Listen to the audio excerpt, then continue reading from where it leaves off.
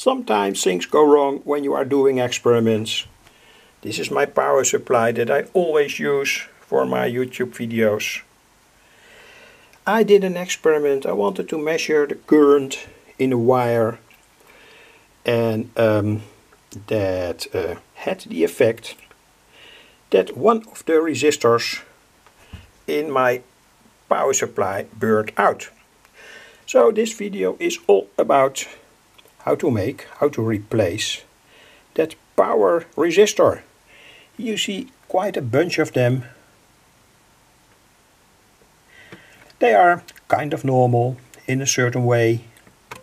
You can find them on flea markets or buy them in an electronics shop. Anyway, well, let's at first look at the circuit that I've used, and that's here. Let's take some time to explain something. It's completely classical, nothing special, etc., etc. But this is, for instance, perhaps a good tip when you make a real powerful supply, 30 volt 5 ampere or 10 ampere, even 10 ampere. It's a good idea to use protective resistors that can limit the current in the circuit. And it's also a good idea to hook them up here at the AC of the power transformer. And the good thing of it all is that you have here AC, and for some experiments you need AC, and then you can take profit of all these resistors that can be switched in. And I've done that here on my power supply.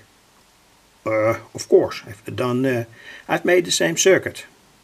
So for instance, one resistor 0.4 ohms, the second one 1 ohm, R3 4 ohm, 10 ohm, 100 ohm, 500 ohm, etc., etc.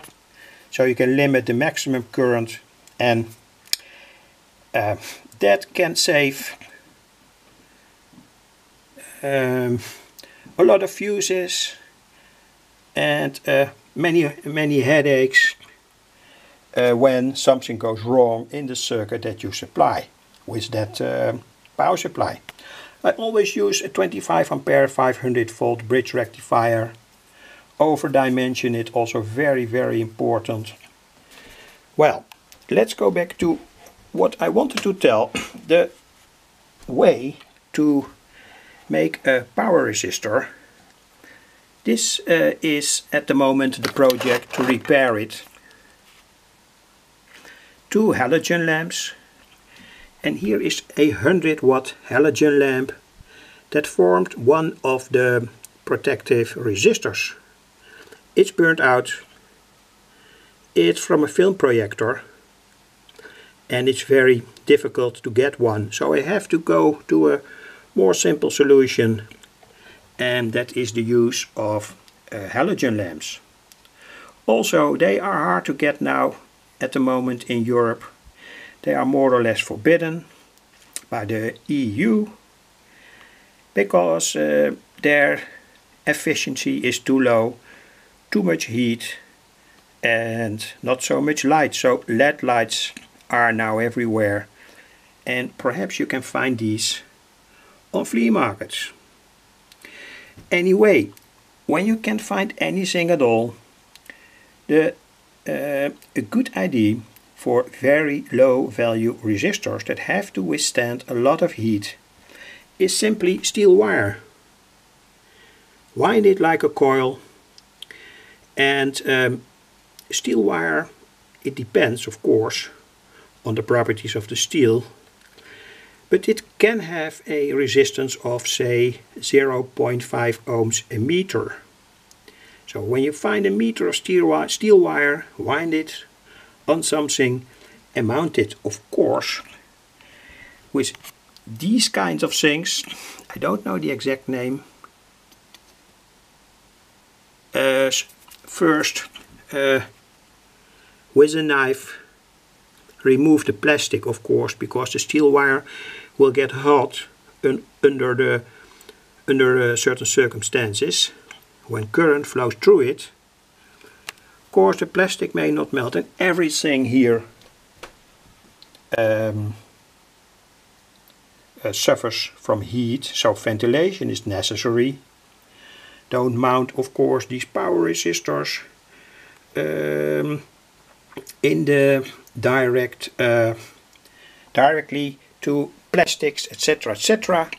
And that's also the way why you see here this piece of aluminium.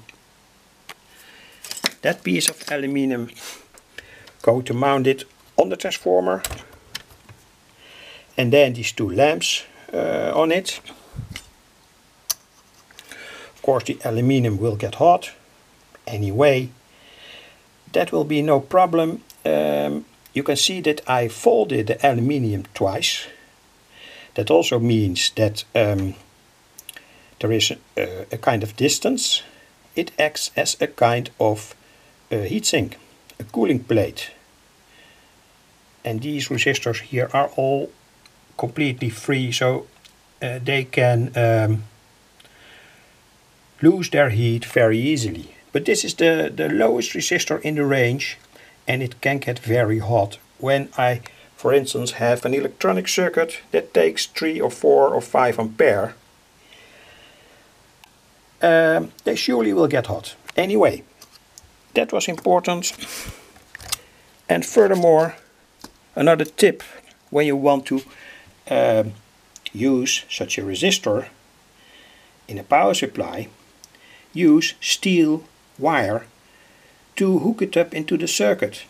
The reason is that steel wire has a somewhat higher resistance compared to copper wire, and it also plays a role.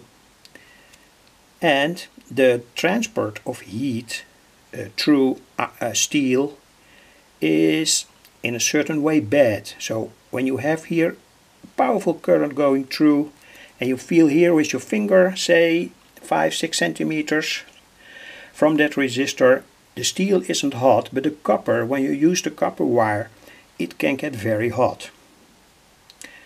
That was everything to say. And furthermore, I salvaged a lot of these high quality isolation materials.